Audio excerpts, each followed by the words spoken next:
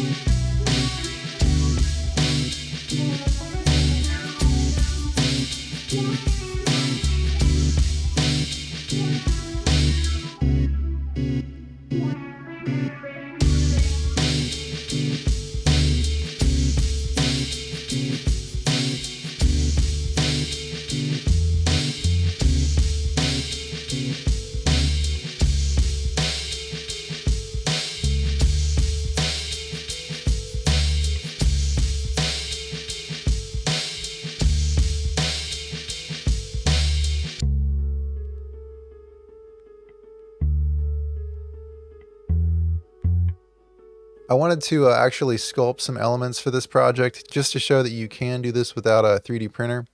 And I also wanted to test out different types of putty. I used green stuff and milliput, and then I used a combination of the two. So I used those to sculpt some rib bones, and I just wanted them to kind of be jutting out of the ground. And the brownish ones, those are the mixture of the two. After testing things out on this project, that's kind of what I think I prefer, as a combination of the two. You get the flexibility of green stuff with the strength of milliput.